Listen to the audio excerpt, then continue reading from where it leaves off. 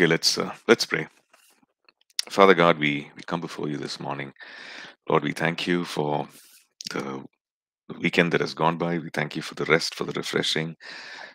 Father God, we just want to thank you for your word, for your work in our hearts, Lord. And Father God, we thank you for ministering to us through your word and through your spirit, Lord. We thank you, Master. Father God, we just want to thank you for this week ahead. For this new week, and we thank you for all the possibilities. We thank you for all the um, Lord, everything that you have in store for us, Lord. And I just pray that each one of us, God, that we'll be so diligent to, Lord, discover and to, Lord, move in the direction that you're pointing us to, and Lord, maybe discover the things that you have in store for us, Lord, and the things that you're leading us into, God. We pray that we'll be diligent to just follow you. Yes, Lord, we commit this week into your mighty hands, Father God. We thank you that you've already gone before us. You have prepared, Lord, certain things for us, God. And so, God, and as we follow you, God, we do so with willing hearts, oh Father God.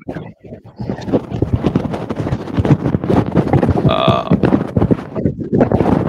okay, I'll just mute. Sorry. God, we just do so with willing hearts. Thank you, Father. Thank you, Lord. Thank you. Thank you, Master. We pray that, Lord, you will empower us to do whatever you've called us to do this coming week. We just commit everything into your mighty hands. So, um, if you have some big things to carry out this week, maybe some tasks that need to be done this week, um, can we just place it before the Lord? Let's just place it before the Lord and say, "Oh God, we commit this, and we thank you for the ideas. We thank you for the empowerment." Um, yeah, I just want to read from Proverbs. Um,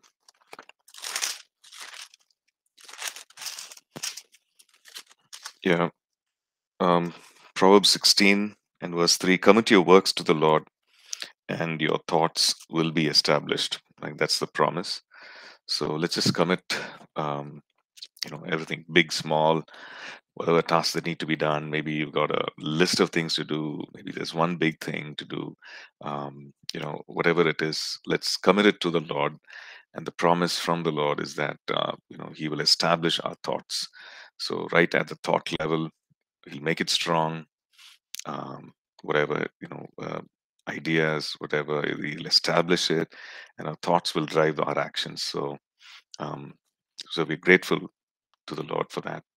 So let's commit it to the Lord, right? So let's just place it before Him. Father God, we come before you, and we commit, Lord, everything that we need to do, God. Just put it in your hands, and say, oh God, that you would take care, that you would protect, that you would ensure that Lord, it's done well, God, that you will enable us, God. Um, yes, Lord, lead us, God, guide us, God. And yes, Lord, Father, we ask that you will establish your thoughts, Lord, establish our thoughts, God, even as you promised in your word, that our thoughts will be established, made firm, made strong, so that we might carry out every task, Lord, that our actions will be firm and strong, and clear, Lord, even as you give clarity to our thoughts, oh God. Yes, Master, we thank you. We give you all the praise. We give you all the glory. In Jesus' matchless name we pray. Amen. Amen. Okay. Praise God. Um, hey, morning. Welcome, those of you who joined in a little, tuned in late. Yeah, okay. So we'll just go through some of the material that we from our notes. Right, we're on page 41. If you're following in the notes, some keys to effective preaching.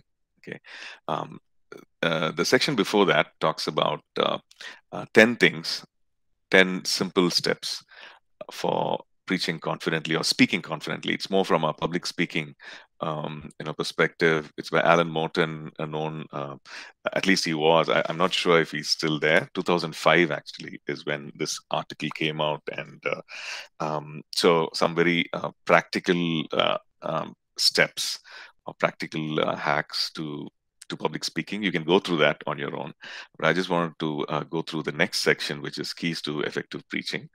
Some of the things for us to keep in mind, right? See what happens is many times we get into the flow of things, and we prepare and get into the things, but then some of these basic things, some of these fundamentals are quite important. you know um, some of these basic or the first steps, right, are very, very important, and sometimes it we forget, right? And I remember playing badminton over the weekend, and not this weekend, one of the weekends, and then I remember my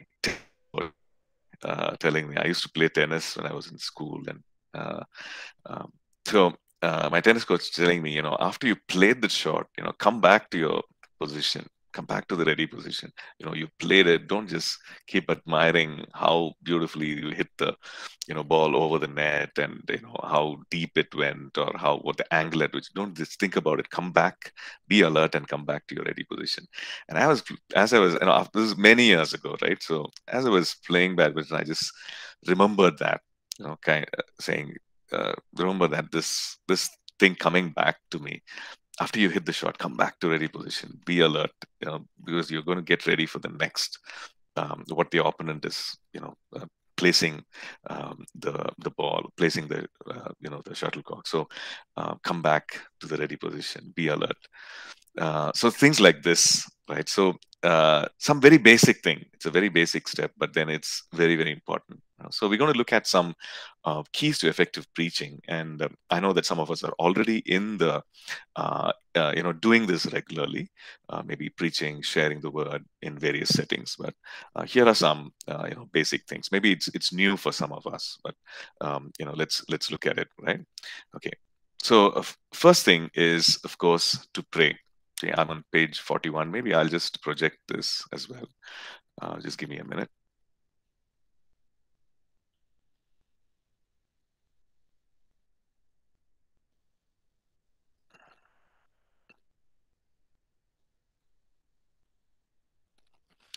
Okay.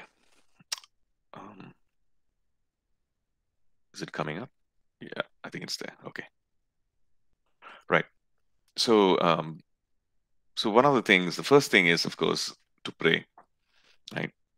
Because it's unlike you know, uh, any other arenas in which we might speak.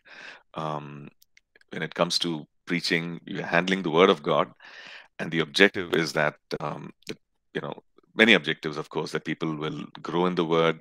It could be people getting saved. If you're preaching the gospel, that people would get saved, their destinies will change, and so on. So it's not just a physical act. It's not just dispensing information, but you're doing something much deeper, right? You're affecting the destinies of people, and it's a spiritual act. It's going to affect people in the spirit, and it's not just you alone. And the transformation is from the Spirit of God, right? From the Holy Spirit is the one who's going to affect that change or right in their hearts. And so we need to pray. We need to pray in as part of the preparation, and never forget that. So our preparation, our teaching, and everything we receive from Him. Therefore, the importance of prayer. Right? We pray for some things, like we pray for the illumination of God's word, that God will give us the understanding, He'll give us the insight, He'll give us the burden for the people, and that our hearts will be right as well, right?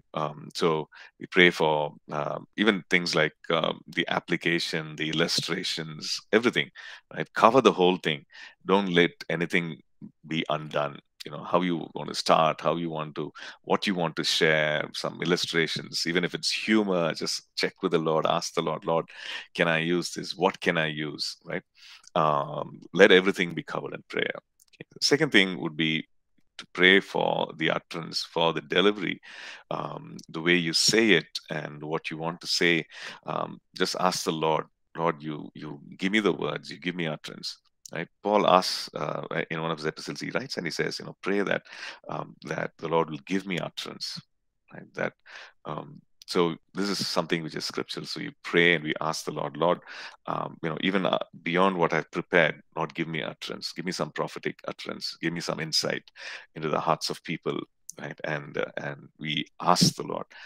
So we pray for that as well, and we pray for our audience, pray for who's going to be listening, right?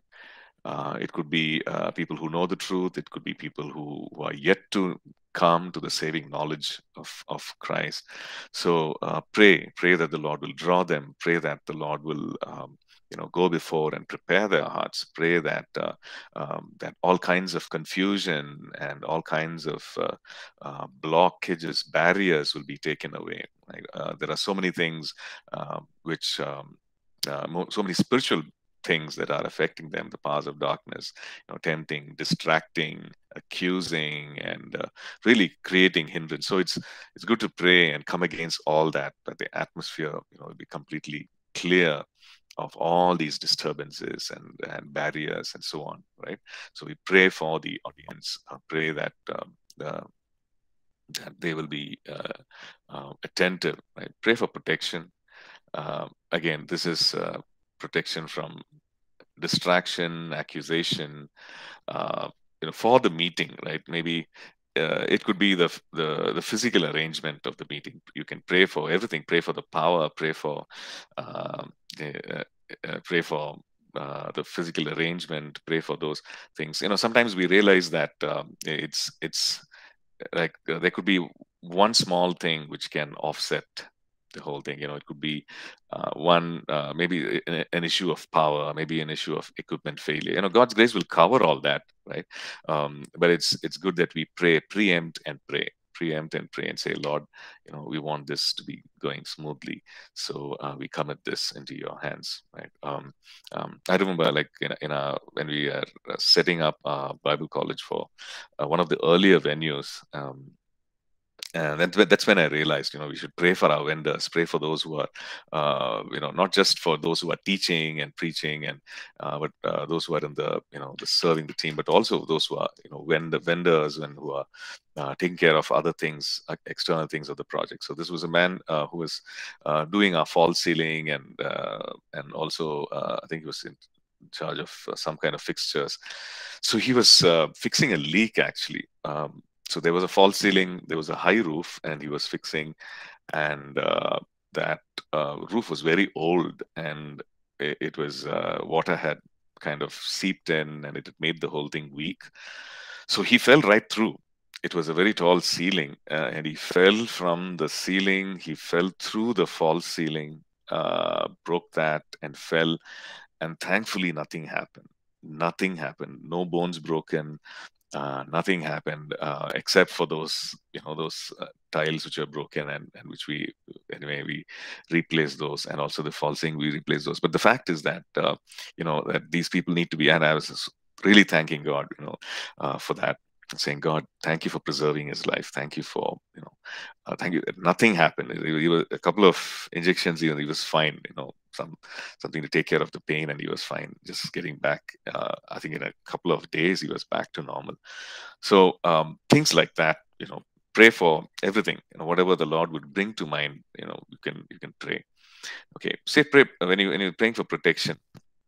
One of the things is that Satan accuses. Satan is an accuser. So when you as a teacher, or you as a speaker, when you are preparing yourself, there's a lot of accusation that comes to your mind, right? Things like, you are not worthy, you are not qualified. How can you teach this? You are a hypocrite. All kinds of accusations. I remember, all kinds of distractions would come, right? In the earlier days when I would just step up to the mic, this was my early days of just getting into church and ministry. And so I remember just stepping over, up to the mic to just start the worship time, right? So, and then suddenly I would remember, hey, did I switch off the gas stove at home? Did I lock the car? All kinds of thoughts. Till then, everything is clear. But I'm just stepping up, and all kinds of distracting thoughts. Right? Then I realized that, hey, it's not me. It's something else. It's the enemy trying to distract. Right? Satan trying to distract you. So don't worry about that. So then I came to I just made a decision. Right? Okay, if these thoughts come, I'm not going to worry about that. Right? And it's happening right there just before starting to minister. So I just decided, oh, it's fine. If the gas is on, if the stove is on, it's fine. By the time we go back, the whole cylinder will be empty. It's okay. Or even if the house is open and I didn't lock the car and things are missing, it's fine. Absolutely okay. I just made up my mind and said that's okay, fine. And then these things would stop. Right? It just stopped. Um, so you realize that it's an attack from the enemy to accuse you to, sometimes the accusation is, this is very, very practical, things like, hey, this passage doesn't make sense, or this seems very irrelevant. This seems too simple. This message is too simple. Why do you want to preach this? Right? People will not be interested. This is not going to help them. Right? And of course, the Holy Spirit will lead us. Right? Holy Spirit will speak to us, but His voice or His leading is just gentle. It's not accusing. It could be convicting, but it's not accusing. Right? So we get to discern and decide, yeah, whose voice is it? And if it's the voice of the accuser, we disregard. We discard that. Right? Satan will also accuse the audience. These people are not interested, or they hate you, or from the audience perspective, they don't esteem you. They don't care about you, or all kinds of things. Right? So you realize, and then you pray against that. You declare that, and you say, okay, I'm a child of God. I'm a servant of the Most High God, and this is my call. God has called me to this. God has given me this privilege and opportunity to handle His word, and I will share no matter what. It doesn't matter, and I'm going with love of God in my heart. Love for God, love for His people, and I will love these people, as much as God loves them. And you just, declare that, proclaim that, and you keep going. Okay.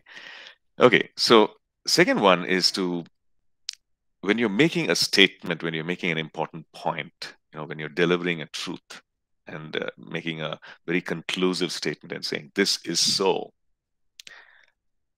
we need to back it up with scripture. Right? Because this is what the Word of God says, right? When we make a statement. And why is that important? Because your reference point, our plumb line is the Word of God, right? And so it's good to, you know, it's good to share with the audience. This is why I'm saying this, right?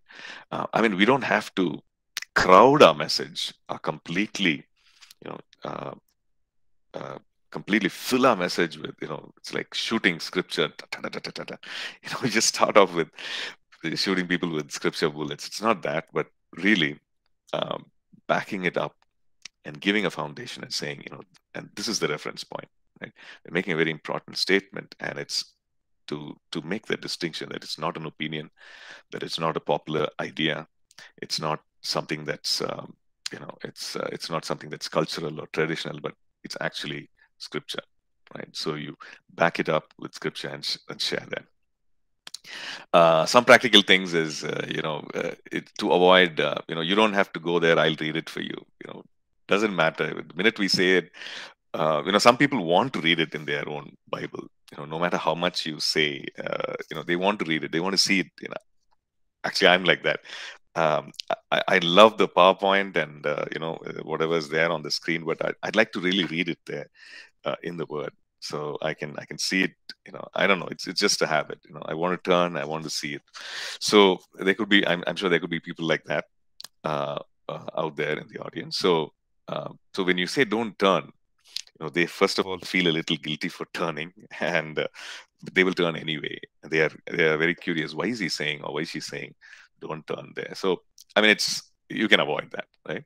Um, Okay, it's good to have both heat and light, in the sense, both the uh, the content, uh, in terms of insight and application, and also the heat, in the sense, this burden and application, right? So having both. So when we say, if a teaching has heat, then and doesn't have enough light, then it can become a little bit boring, because it doesn't have the insight, it doesn't have the scriptural insight or revelation. And of course, if it has a lot of a lot of interpretation, explanation, but it doesn't seem to come with that burden or heart, then it would also become, it might seem very academic, in the first at the first. It might seem, you know yeah, I think it might seem a little academic, right? So we can have both, we need to have both. Okay, third thing, for us to include humor, because then we looked at this when we were considering the sermon preparation, right, as one of the elements. You could look at humor. Humor helps us, just like illustration. Humor helps us to teach some of those things, bridge some of those difficult things, etc. Or if we are teaching something which is very very convicting, very serious, and well, it helps to kind of change the atmosphere or break the ice even, right? um, and it does all this, but we should use humor sparingly and also in line with your personality. you know uh, well, God has given you a personality, sure. Like some of us are very very exuberant, some of us are not. So in line, use humor in line with your personality, right? Let it not be something out of place where people can't relate to, and you yourself, for you it's a put on rather than something that comes naturally, right? So we can use humor. uh, Fourth one, plan on a good level of content. Now this is where it helps, when it's especially when we're looking at our presentations and we're saying, it's 12 minutes, so I have this content before me. I want to be able to share this. Now, how can I do that in 12 minutes? So, so to kind of map it out and say, this is what I'm going to say for, as far as the introduction goes, and I'm going to use this, these 12 minutes in this way. Maybe I'll split it up as 6 sections, 2 minutes each, or 4 sections, 3 minutes each, right?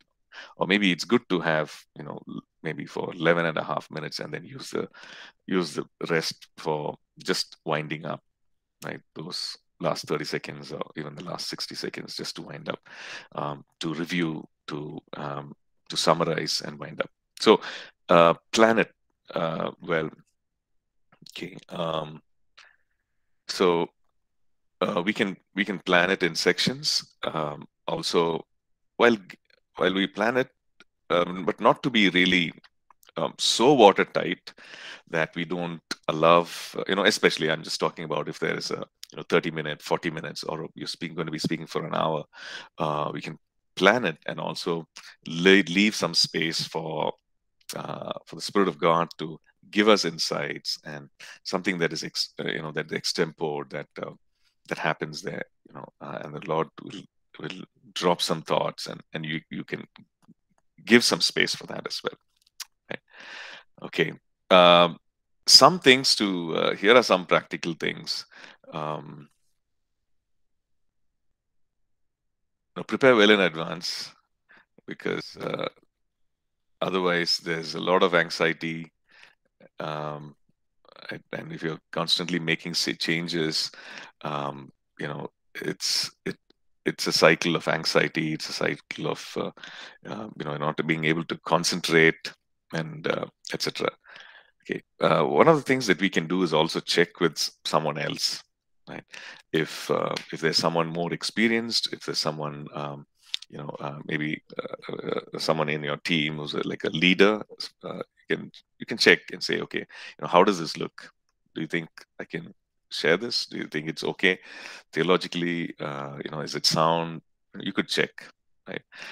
I know that we may not always be able to do this, but if there's an opportunity, maybe in the early days um, of us preparing and just getting into this, we can use this opportunity, right? And check with people, check with someone senior. It's always good to have notes. Some people don't believe in notes or outlines. Their mind is very sharp. They have a good memory, and it's all there. But um, I mean, it's good to have some teaching outline or notes, so we cover the entire thing, right? We don't leave out anything that God wants us to convey, so we cover it, right? And have it as an outline. And sometimes certain things happen, and certain I don't know, something untoward happens, or and our mind goes blank suddenly, and you want to get back, and an outline will always help. A teaching note, if you have that, it will always help you, right? Okay, it's good to look around the room, make eye contact with people, um, and not just rest on one person or one group just because they are nodding their head, they're very attentive. Uh, it happens, right? It's just natural that, well, certain people are very expressive, very attentive in the audience. Some are not. You have all kinds, a mix of all that, and our natural tendency is to be drawn to those who are very attentive and who are responding, and that they are actually receiving the message well. So we naturally turn to that, and then we tend to ignore or neglect the rest of the audience.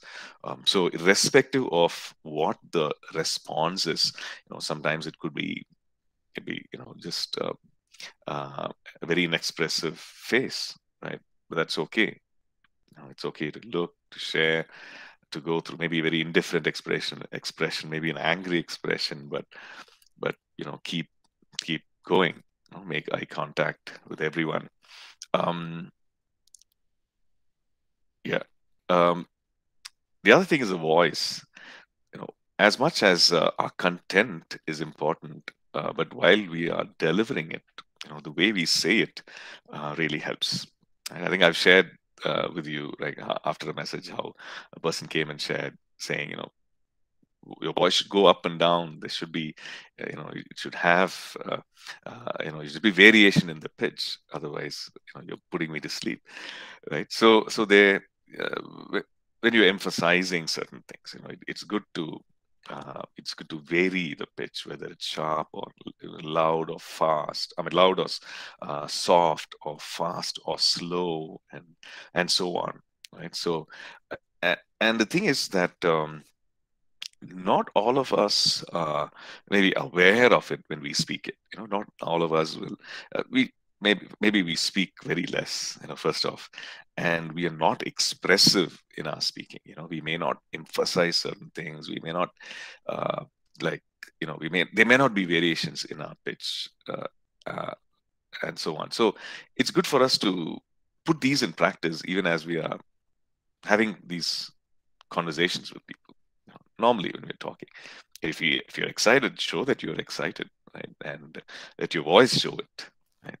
And I do these voiceovers, right? And so in the voiceovers, I try to smile at some of the things. If I'm saying welcome to All People's Church, and I notice that when I actually smile and read out a script, it's very, very different from when I don't smile and read out the same thing. There could be even inflection in my voice. I could be saying things, welcome to All People's Church, but when I smile it, and when I smile and say it, there is I mean it, right? It seems so much better.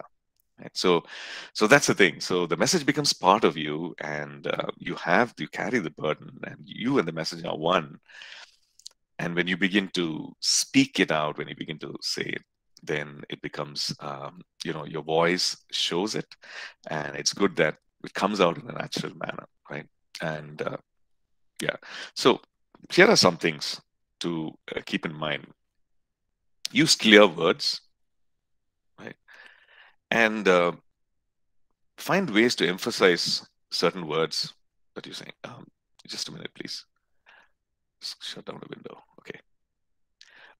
Find ways to emphasize certain things, right? Certain words.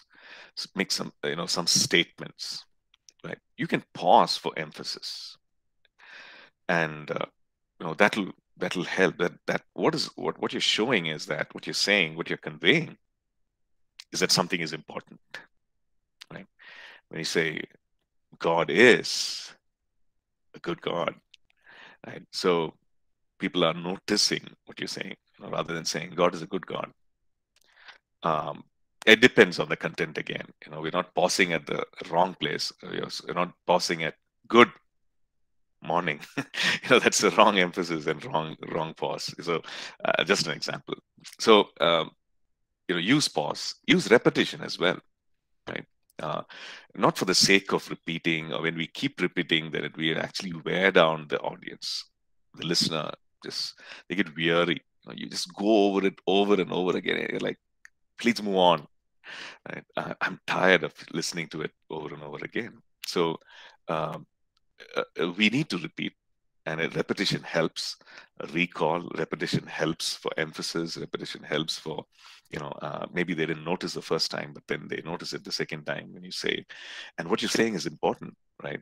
So you can use repetition as emphasis, and gestures, of course, and which we're going to talk about next. But gestures, to use the rest of your body, to use your hands, to use your, if there is space to move around, to walk, to move around, and gestures help us.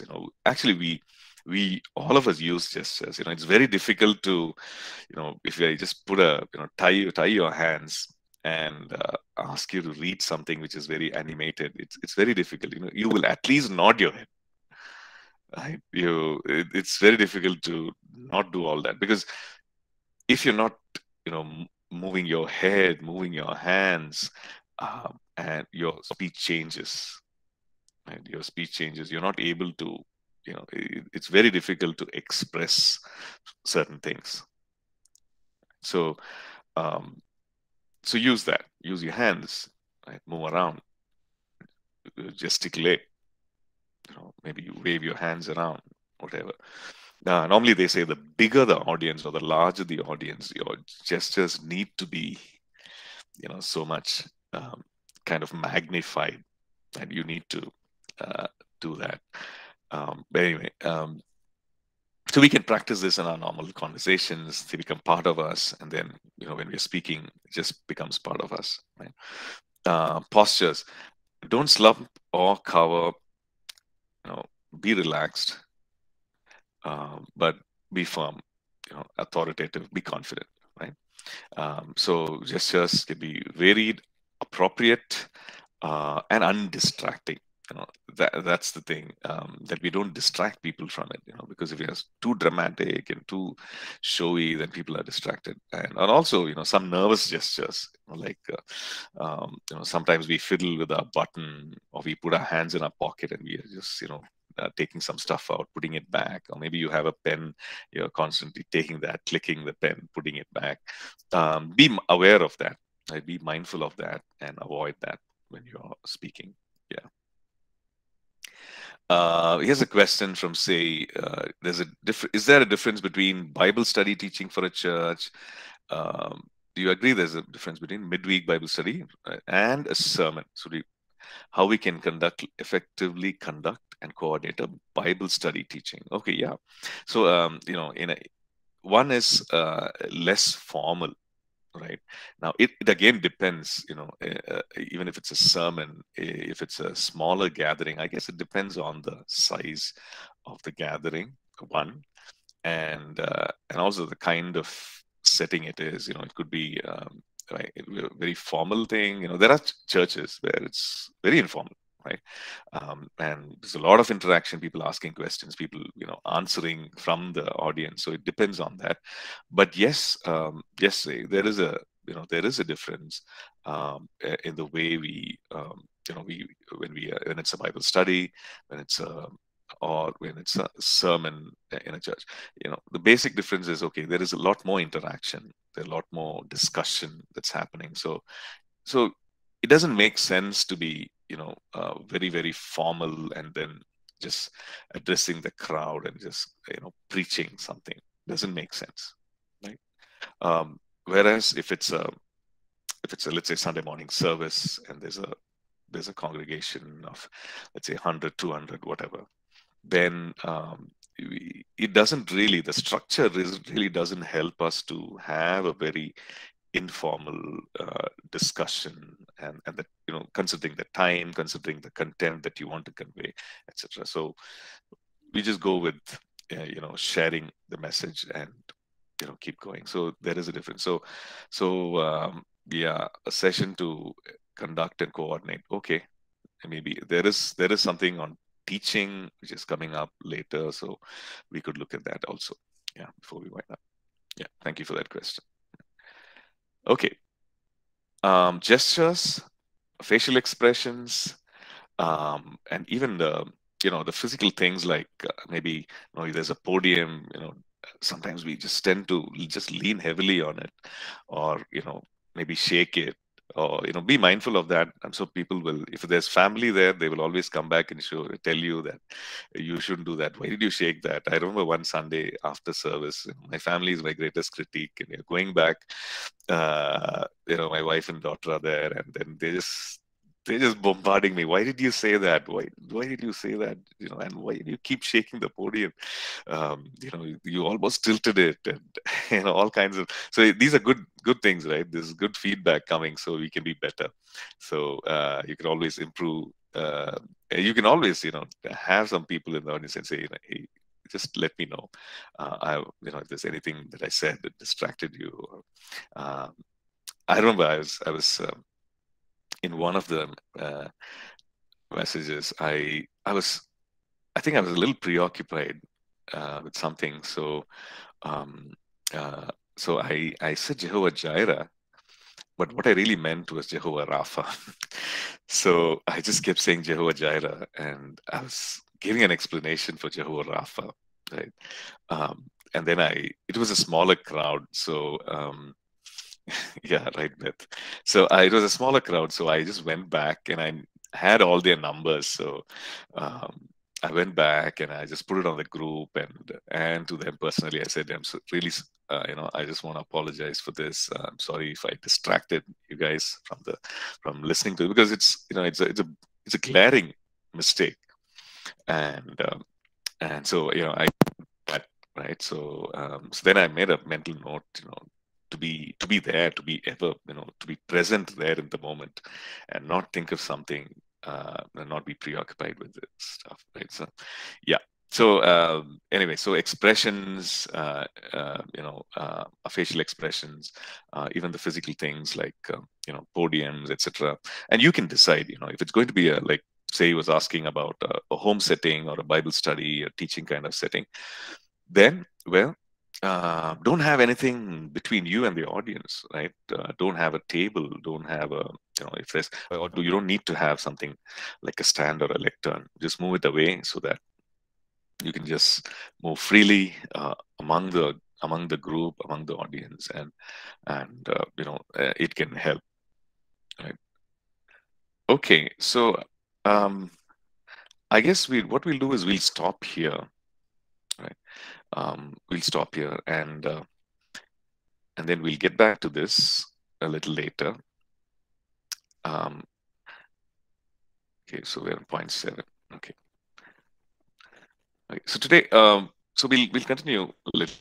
So now, Kennedy is the first one. Abraham. So Abraham, if you're ready, you could go ahead and present your sermon. 12 minutes. You can go ahead.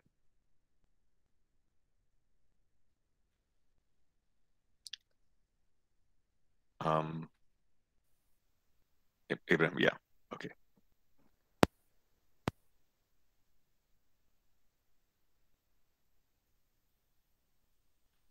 Yeah, we can hear you. Yeah, is it okay? Right. Okay, so, wow. Okay, let me get my PPT ready. Okay.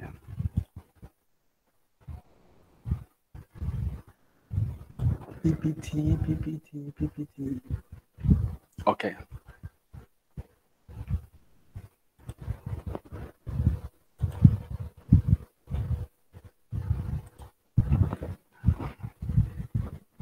Okay.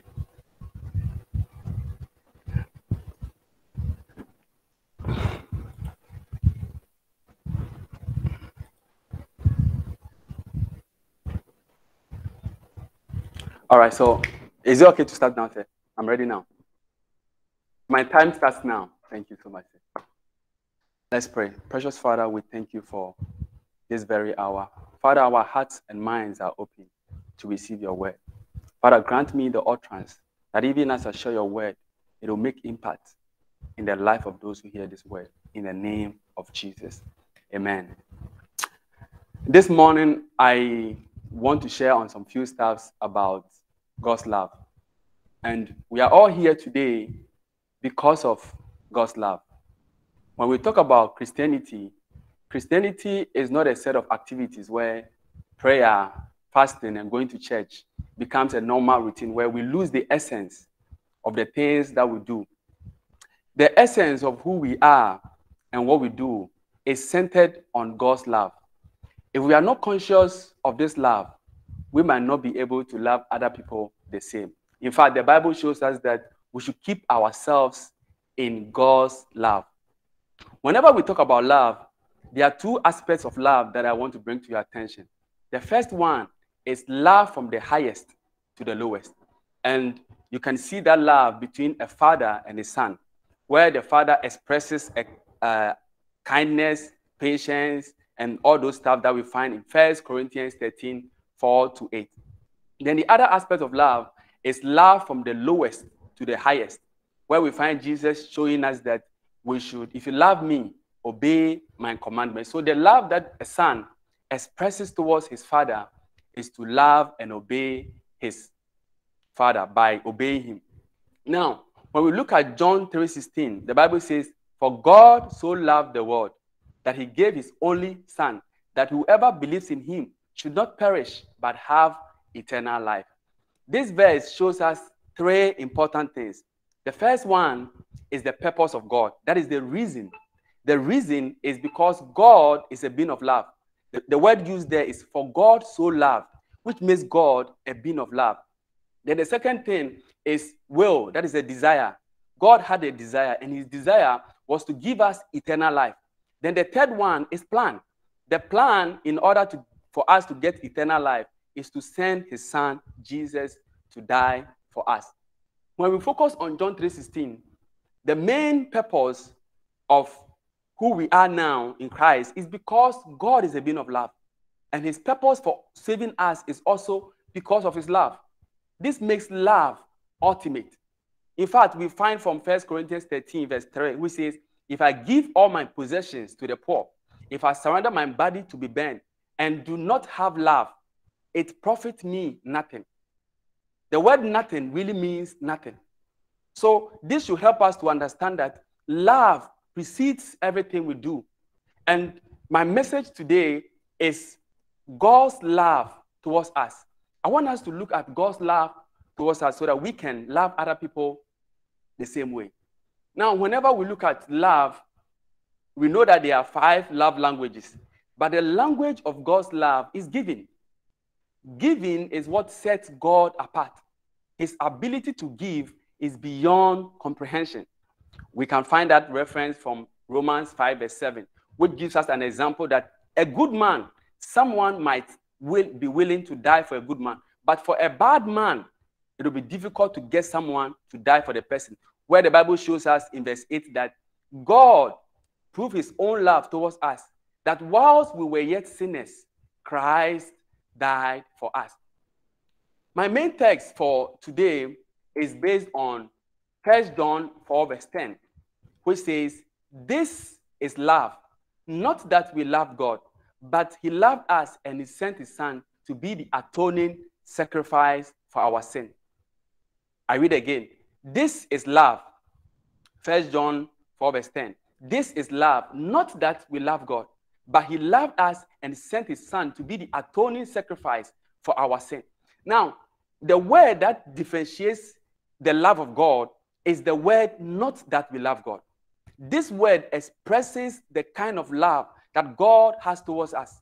It expresses the unconditional love of God, the love which is independent of actions or circumstances. This is an everlasting love. That love does not change because of what you do or what you don't do. That is what we call the agape love. That is selfless and sacrificial love. That is the love without conditions, love without limit. We have other forms of love, which we have the romantic love, we have the friendship love, we also have love which exists between family members. But the statement that I want to emphasize is not that we love God. This statement shows us that man was in a state of rebellion. Man was in a state where he had no value for God. Man was in a state where he thought God had abandoned him. He was in a state where he thought that God never cared about him. But even in the state where we thought that was the end, the Bible says that God loved us and God wanted to express this kind of love towards man. And he wanted us to know that even in that state, I am a being of love and I love you. And this happened because Jesus gave us his son to die for our sins. But a big question here is, God could have sent an angel to die for us. God could have done something else in order for us to receive salvation, because God is supreme. In his sovereign, he can do something for us to receive salvation. So why Jesus? The Bible shows us that Jesus is the fullness of God. He's the fullness of the love of God. He is the image of the invisible God, which means that if God had given us an angel, that would have been less of his love for us. If God had done something else in order for us to receive salvation, that would have been less of his love for us. So an angel wouldn't have quantified his love for us. Jesus made this statement that he said, no greater love than this, that a man laid down his life for his friends. We also find in John 17:23, which he says that the world may know that you have loved them even as you have loved me. Jesus wanted us to know that the love that the Father had towards him is the same love that he had towards us. It means that God loved us so much that God gave us himself. And the Bible says that this is the greatest kind of love that any man can receive. The Bible also shows that behold, what manner of love that the Father has bestowed upon us, that we should be called the sons of God. Brothers and sisters, we have been loved that much. So we need to reciprocate this love by expressing this same kindness to other people. But the key question here is that what is our response towards God's love? If we have been able to establish the fact that God's love is beyond what I did yesterday, is beyond what I'll do tomorrow, is beyond what I'm doing, then what should be my response to this kind of love? You know, many people are living for themselves because they have taken the love of God for granted. Many people have not considered the love of God. Many people don't even know the love of God. But we find in 2 Corinthians 5 verse 13, which I read, it says, for the love of God constrains us, because we have concluded this, that one died for all, that all died, all have died, that all died for all, that he died for all, that those who live might no longer live for themselves, but for him who for their sake died and raised again. The key point here is that he said, for the love of God compels us. The love of God regulates us. The love of God controls us. The love of God shows us how to live, how to act, how to think. Because they have concluded this matter. The reason why the love of God was compelling them is because they have concluded on the matter that Jesus died for them. And because of this, they will live their lives for Jesus. But interestingly, the word used there means krino. And that's the Greek meaning of the word conclude. It means krino. It means to separate. It means to pick out. It means to choose. It means that these people came to the point where they considered option A and considered option B. And they made a choice. The Bible says that I have set life and death before you, but choose life. In other words, we have a choice to make. And this choice can only happen if we come to a conclusion that this is who I'm supposed to be. This is who God has done for me. And this is how I'm going to respond to this. So there's a conclusion to make as children of God. There's a conclusion to give us what we deserve and what we want. The other word for krino means logizomai. It means to reckon. It means that these people reckon that their life here on earth is for Christ. And so nothing else will move them. Nothing else will cause them to live another life that is not in the scriptures. So love has nothing to do with other people. Love has to do with who you are. Love has to do with our essence, our being. So we are not supposed to limit God's love to what people do. We are not supposed to limit God's love to what people say about us. We are too nice to walk in unforgiveness. We are too nice to be selfish. And the fact is, if you forgive someone, you are actually forgiving yourself. If you love someone, you are actually expressing who you are. So who we are is actually for us to love like Jesus. Because Jesus gave us another commandment that you should love one another, even as I have loved you. It means that you love that is selfless. Love that has no condition. That has no condition of what my brother did to me yesterday or what somebody said to me yesterday. Those things doesn't matter. What matters is that the love of God is greater than all these things. So we should love people beyond their mistakes. We love people beyond the things they do. We should see Christ in everyone and Christ in every situation. We should focus on the good things in other people. This is the only way that we can love other people like Christ loved us and Christ loved the church. Thank you so much. God bless you. Thank you so much. Thanks, Abraham. Good to see you finally. You were just a DP on the screen. Now we know what you look like and what you sound like. Okay. Good. Thank you. Just a quick question. Did you want to put the PowerPoint, because we just saw your video and not the PowerPoint. So I'm not sure if you wanted to put the PowerPoint. Did you? No, I didn't want to put it. Oh, you didn't want to. Okay, that was just for your reference. Okay. Yes, good. Okay, very nice. Thank you. We'll come back for more feedback. So we'll take a break. We'll come back at 10:04. Okay, 10:04. We'll come back and then thank you.